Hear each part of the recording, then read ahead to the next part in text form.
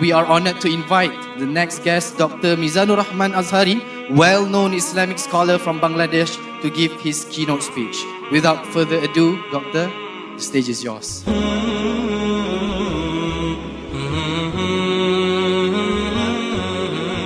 Assalamu alaikum wa rahmatullahi ta'ala wa barakatuh.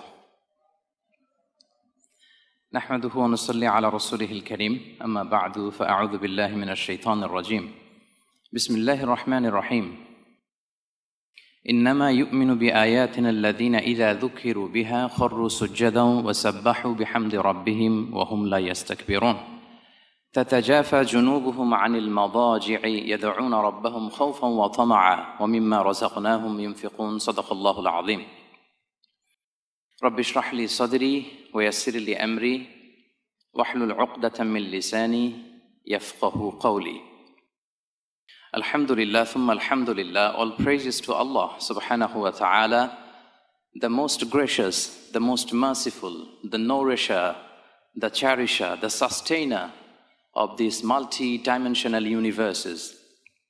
We seek His guidance, we seek His forgiveness, and to Him we all return. And our sincere greetings and heartiest salutations to our beloved Prophet Muhammad sallallahu alayhi wa sallam, alayhi afdalu salawati wa atammi taslim. And a very good morning to all of you. And I thank all of you for coming and joining the session. And especially I would like to thank the organizer of today's convention for organizing such an amazing convention. And we ask Allah subhanahu wa ta'ala to accept this event for His sake and to make it beneficial for all of us. Ameen ya Rabbal Alameen. Dear brothers and sisters, the topic I'm supposed to talk about today is prostration, divine formula to cope with challenges. And at the very beginning, let me explain to you what is prostration, what is the essence of prostration. So dear brothers and sisters, we all know prostration means sajda. There is a surah in the Quran al-Kareem named after sajda, Surah to Sajda, surah number 32. And this surah is the theme of today's convention, right? So, sajda, the word sajda, prostration, basically comes from the Arabic scale sajada yasjudu. It means khada'a, to make yourself submissive to anybody. The word sajda, basically it refers to present yourself or to lower yourself to somebody with full of solemnity and submission, with full of sincerity. In Arabic we say, as-sajda is wad'ul jabha, the forehead, وَضْعُ الْجَبْهَ عَلَى الْأَرْضِ خُضُوعًا وَتَضَرُّعًا.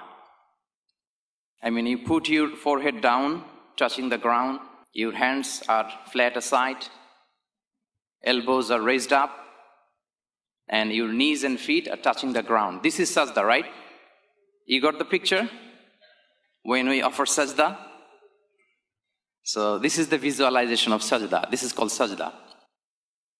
So sajda or prostration is the most iconic position in our daily prayer.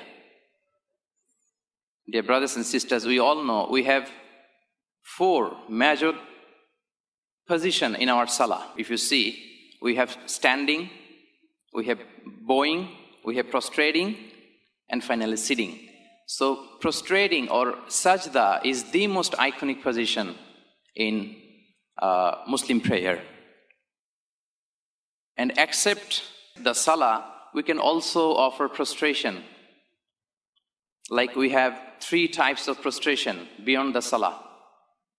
In our daily salah, we offer prostration. We perform sajda, and also outside the salah, we can also offer prostration. And there are 3 types of prostration. The number 1 is, we call it in Arabic, sajdatu shukr, the prostration of gratefulness. When you get any very good news, you can offer sajda out of gratitude to Allah. And the second one, this is beyond salah, outside of salah, the prostration outside of salah. So the second one is sajdatut tilawa. I mean, there are some specific verses in the Holy Quran. If you recite them, you're supposed to offer sajda. We call it sajdatut tilawa. And the last one, the sajda outside salah, it is sajdatu sahu. We call it sajda of forgetfulness. If we make any mistake in our salah, so we are supposed to offer sajda. So these are the three types of sajda we can offer outside the salah, dear brothers and sisters. And Allah subhanahu wa ta'ala, He ordered for prostration in many verses in the Holy Quran. Allah says, Ya ayyuhalladhina amanu rka'u wasjudu wa'budu rabbakum wa fa'alul khayra la'allakum tuflihun. I mean, O you believe, O you who have believed, bow down, prostrate yourself to me. I mean, perform sajda and worship your Lord. Do good and you might be successful. So this is the verse number 1. In another verse in Surah Al-Hijr, Allah says, فَسَبِّحْ بِحَمْدِ رَبِّكَ وَكُمْ مِنَ السَّاجِدِينَ. So glorify the praises of your Lord and be amongst those who perform sajda. So I just mentioned here 2 verses from the Holy Quran. You will find so many verses in the Holy Quran that Allah subhanahu wa ta'ala specifically ordered us, the true believers, to perform sajda to Him. And you also find so many hadiths mentioned in the books of hadith are talking about the virtue of sajda. I just mentioned here just one hadith. So the story was like that. One of the companions of the Prophet came to the Prophet and asked, "O the Messenger of Allah, tell me an act or about an act. If I do, Allah will admit me in Jannah. Yudkhiluni al-Jannah." Then Prophet ﷺ replied him saying that, "Alayka bi kathrati sujudi lillah." You are supposed to offer more and more sajda. If you want to perform just an simple act and you want to enter paradise, alayka bi kathrati sujudi lillah. You are supposed to offer more and more sajda. And when you perform a sajda, your rank will be updated. One sajda, one rank. And your sins will be removed. Allahu Akbar. Dear brothers and sisters, if you think how many sajda we perform in a day, you have to feel it. By performing one sajda, my status is going up. In Zuhur prayer, we'll perform so many sajda, right? By performing every single sajda, my status is going up. My rank is upgrading and my sins are being removed from me. Allahu Akbar. And you know the power of sajda? The fire of Jahannam, I mean the hellfire, cannot consume the forehead of those who perform sajda, even once in his lifetime. I repeat, the fire of Jahannam, I mean the hellfire, cannot burn or consume the forehead of those who perform sajda even once in his lifetime. Allahu Akbar. Can we say together, Allahu Akbar? And it's narrated in Sahih al-Bukhari that after the day of judgment, the people of paradise will enter the paradise. And the people of hellfire will enter the hellfire. Then Allah will talk to the angels and Allah will say, "Oh, the angels, go to the hellfire and search there. If you get somebody has a very dharra amount of iman in his heart. If you get someone, he has a very dharra, I mean tiny amount of iman in his heart, in his qalb, let him out from Jahannam." So the angels will start to search in Jahannam, and luckily they will get one person. He has a tiny amount of iman in his heart, so they will make him out from the Jahannam. His entire body, it is mentioned in the hadith, his entire body from up to down is burned because of the fire of Jahannam. His entire body is burned except the place of sajda. Allahu Akbar. except this place. So, just keep in your mind that the fire of Jahannam cannot consume your forehead, anybody's forehead, who offers sajda even once in his lifetime, dear brothers and sisters. And sajda is the most ancient practice of worship. The most ancient practice of worship. From the time of Adam alayhi salam, up until now, all the prophet of the Allah, all the messengers of Allah, they prostrated, they performed sajda during the time of their worship to Allah. And if you read Bible, also you will get it. It's mentioned, chapter 17, verse 3, that Prophet Ibrahim alayhi salam, he falls into his face during his worship to Allah. Subhanallah bihamdi. And it is also mentioned in the Gospel of Matthew, chapter 26, verse 39, that Jesus Christ, Isa alayhi salam also, he performed prostration during his worship to his Lord. Likewise, all the messengers from Adam alayhi salam up to the last messenger, Muhammad sallallahu alayhi wasallam, they all the Anbiya alayhimus salam, they performed sajda to Allah during their worship time. Not only that, everything on earth, everything in this universe performed sajda. Maybe we don't see, maybe we don't witness, we don't have that powerful eyes, but it happens. Everything on earth performs sajda to Allah. And Allah says, وَلِلَّهِ يَسْجُدُ مَا فِي السَّمَاوَاتِ وَمَا فِي الْأَرْضِ.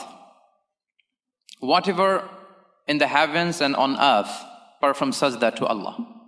In another verse, Allah says, وَلِلَّهِ يَسْجُدُ مَا فِي السَّمَاوَاتِ وَالْأَرْضِ طَوْعًا وَكَرَهًا. Whatever in heaven and whatever on earth perform sajda to Allah, willingly or unwillingly. طَوْعًا وَكَرَهًا. Willingly or by compulsion. So in the first verse, Allah subhanahu wa ta'ala uses the word man. It refers to the living creature. And in the second verse, Allah subhanahu wa ta'ala uses the word ma, which refers to the not living creature. What does it mean? It means everything on earth prostrates to Allah, performs sajda to Allah, yasjudu lillah.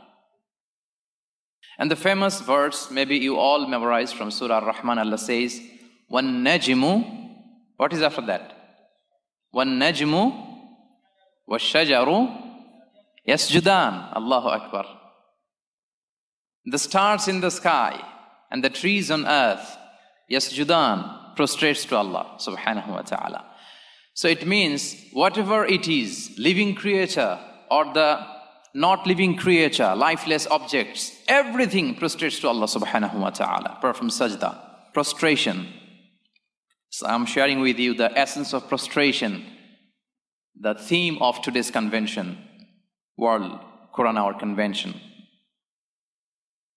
And Allah subhanahu wa ta'ala, He praises those who prostrate in the Holy Quran. He praises Allah subhanahu wa ta'ala. Can you answer me? Who praises? Allah subhanahu wa ta'ala. You have to feel it, dear brothers and sisters. He praises those who prostrates to Him. Allah says, innama, the verses, the two verses I started my lecture with today, verse number 15 and 16, I recited that, innama yu'minu bi ayatina alladhina idha dhukiru biha kharru sujjada wa sabbahu bihamdi rabbihim wa hum la yastakbirun. تتجافى جنوبهم عن المضاجع يدعون ربهم خوفا وطمعا ومما رزقناهم ينفقون. Allah says, the true believers in my revelation are those who, when it's recited to them, they fall into sajda. And they glorify the praises of their Lord, and they are not arrogant. They always keep their sides apart from the bed at midnight and call their Lord in fear and hope, and they spend from where I have given them. So in this verse, Allah is praising you, dear brothers and sisters. Those who perform sajda, Allah is praising here. Subhanallah bihamdi. And in a verse in Surah Al-Fath, Allah specially praises the Sahaba for performing sajda.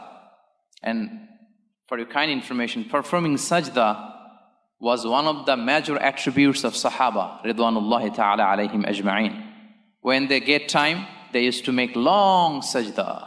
And Allah says in Surah Al-Fath, Muhammadur Rasulullah, وَالَّذِينَ مَعَهُ أَشِدَّاءُ عَلَى الْكُفَّارِ رُحَمَاءُ بَيْنَهُمْ تَرَاهُمْ رُكَّعًا سُجَّدًا يَبْتَغُونَ فَضْلًا مِّنَ اللَّهِ وَرِضْوَانًا سِيمَاهُمْ فِي وُجُوهِهِمْ مِّنْ أَثَرِ السُّجُودِ. Allah says Muhammad is the messenger of God. And those who with Muhammad, the Sahaba, the companions of the Prophet, they are very severe against the disbeliever and compassionate to each other. And then Allah said, O Muhammad, tarahum rukka'an sujjada. O Muhammad, when you see them, you find them, they are bowing down. They are prostrating themselves to their Lord. And they are seeking the pleasure and satisfaction of their Lord. Simahum fi wujuhihim min athari sujud. The brightness are seen in their faces are from the mark of their sajda, from the trace of the sajda. If you perform salah 5 times in a day, if you make long sajda, usually you have a black mark here, the mark of sajda, right? You get my point, what I'm saying? If you perform salah regularly, and you perform tahajjud sometimes, and you spend long time in sajda, then usually you will get a black mark here. Allah is talking about this. Atharus sujud. The characteristics, the attributes of the Sahaba, most of the time, in their prayer time, they are in sajda, bowing down, prostrating to the Lord. And simahum fi wujuhihim min athari sujud. They have this physical mark. But few scholars, they have disputes, like Mujahid, one of the greatest tabi, he states that this is not the physical mark. It refers to the khushu, humility. Anyway, in this verse, what do you find? That Allah subhanahu wa ta'ala specially praises the companions of the Prophet alayhi salam, the Sahaba. He praises us, those who offer sajda, and He specially praises in the Holy Quran the companions of the Sahaba because of their sajda, the prostration. And dear brothers and sisters, when we, in the state of sajda, our forehead is down to the earth, in the time of sajda, we are at the closest position to Allah. Allah says, Kalla la tuti'hu wasjud waqtarib. O Muhammad, don't follow the instruction of Abu Jahl. Rather, you wasjud, perform sajda, and waqtarib, be closer to me. So if you like to be closer to Allah, so do we like to be closer to Allah, dear brothers and sisters? The answer is yes or no? Yeah. We all like to be closer to Allah subhanahu wa ta'ala. He is our Lord, the master of mankind. So if we would like to be closer to Allah subhanahu wa ta'ala, we are supposed to offer long sajda, dear brothers and sisters. Allah says, wasjud waqtarib. Very short formula. Very precise formula. Wasjud waqtarib. Prostrate. Perform sajda and be closer to me. Very simple formula. And a hadith narrated in Sahih al-Muslim, Prophet ﷺ said, أَقْرَبُ مَا يَكُونُ الْعَبْدُ مِنْ رَبِّهِ وَهُوَ سَاجِدٌ فَأَكْثِرُ فِيهِ الدُّعَاء. The nearest a servant can be to his Lord is in his position of sajda. So in the time of sajda, we are at the nearest position to Allah. So Prophet ﷺ said, فَأَكْثِرُ فِيهِ الدُّعَاء. Make as much as dua as you can. As much supplication as you can. Because you are at the very closest position to Allah. Try to use the time. Try to utilize the moment. So this closeness, actually, you can ask me that I'm prostrating, so I don't feel that. How I become closer to Allah? Where is He? Dear brothers and sisters, it's all about the feeling. You have to feel it. When you perform sajda, you have to feel it. You are down to the earth, and you are at the very closest position to Allah. When you are in sajda, whisper to Allah. Simply whisper to Allah. He's listening to you. Try to cry. He's watching the situation. He's watching the scenario of sajda. So the philosophy is here. When you are down to earth, your ranks is going up. Allahu Akbar. I mean humility, humbleness. That's why Prophet ﷺ said, it's very high time to make dua. So take it as a reminder when we are in sajda, especially in our salah of nafal and sunnah, we are supposed to offer more sajda. MashaAllah. The audience are very energetic. And by the way, the breakfast was very nice. Nasilamak. Alhamdulillah. So dear brothers and sisters, coming to the point, sometimes we rush in sajda. We don't offer the sajda in a proper way. But what we have to follow, we have to give more time in our sajda and to follow the proper system and manner of prostration. Because Prophet ﷺ said, "Umirtu an a'buda ala sab'ati a'dha." I have been ordered to perform sajda on 7 bones. I repeat. Prophet ﷺ said, I have been ordered to perform sajda on 7 bones. Your 2 hands, 2 bones. Your nose and forehead is considered 1 bone, so total 3. Your 2 knees, total 5. 2 feet, total 7. So we are supposed to perform sajda on our 7 bones. So we have to keep it in our mind. And finally, sajda elevates our rank and shows our humbleness. We cannot be more humble than the position of sajda, right? We are down to the earth. And the interesting thing is when we whisper to the ground and it is listened in the arsh. Allahu Akbar. And the most lowest position, we call it in Arabic, al-asfal. Can you repeat after me the word asfal? Allah says, Innal munafiqina fi dawrki al-asfali minan nar. I mean, the place of hypocrites will be at the lowest part. So when we in sajda, we are at the lowest part. I mean, we are in asfal. But what we recite in the time of sajda? Can you say? Subhana Rabbiyal A'la. Allahu Akbar. So A'la, the word A'la is the literally opposite of al-asfal. We say, Glory be to Allah, my Lord, the Most High. So we are in the down position, but we are at the lowest in position, but we are saying, He's the high, He's the high, He's the highest. So Allah likes very much to see this scenario. We are in sajda, in the lowest position, but we are pronouncing and stating that He's the highest, He's the highest, He's the highest, subhanallah. And you will find a lot of medical benefits. Due to the time constraint, I don't want to discuss in detail here. Just one thing I want to share precisely, that in sajda, your brain position becomes lower than your heart. Your brain is lower than your heart, so you get more blood supply. It will give you a very good effect on your memory, in your vision, in your hearing. That's why Prophet ﷺ used to offer long sajda, very long. Ummul Mu'minin Aisha radiallahu ta'ala anha says, Prophet ﷺ used to prolong his prostration up until that extent someone can recite 50 Quranic verses, 50 Quranic verses. Allahu Akbar. So can you assume, I mean, the duration of one sajda of our Prophet? How many minutes? Can you assume, please? 10 minutes? 15 minutes? Every single sajda of our Prophet ﷺ used to take 15 minutes. One sajda time, you can recite 50 Quranic verses. Allahu Akbar. And he also advised us to take relaxation. No rush in sajda. He said, ثُمَّ أُسْجُدْ حَتَّى تَتْمَئِنَّ سَاجِدًا. He was teaching a Sahabi how to pray. When he came to the area of sajda, he said, don't rush. Usjud hatta tatma'inna sajidan. Get the relaxation, get the healing.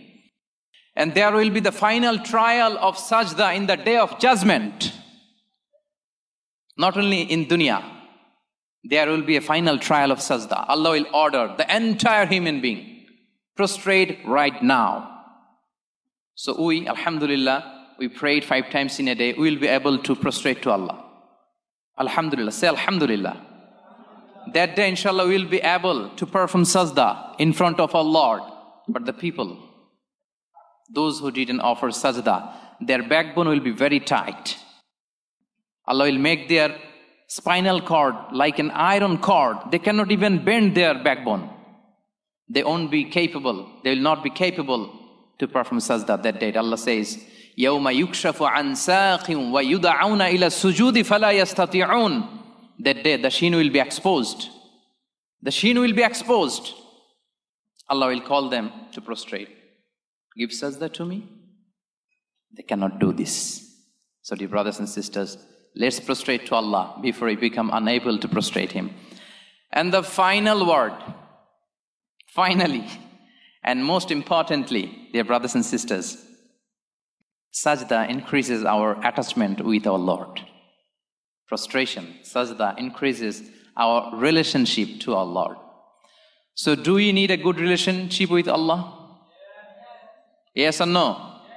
Yeah, we need it. We need a very good relationship with Allah.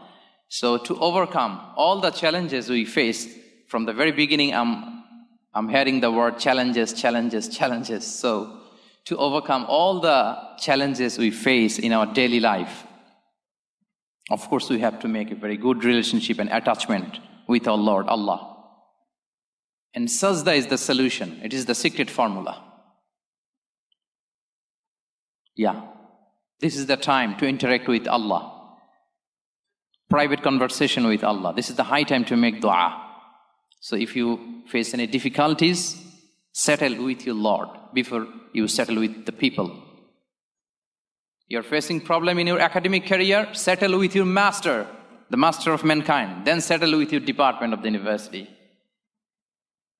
You're facing problem in your business career, settle with Allah first. Then you discuss in your business area. You're facing problem in your family, in your society, settle with Allah first. Then settle with people, dear brothers and sisters, because it's very high time to interact with Allah. Try to use the potential, try to use the opportunity, try to interact with Allah. And the solution will come to you, inshallah, bi'idhnillah. And with this, I want to conclude my short talk. Thank you so very much for your time and patience. Jazakallahu khairan. هذا ما عندي والعلم عند الله عليه توكلت وإليه أنيب والسلام عليكم ورحمة الله وبركاته.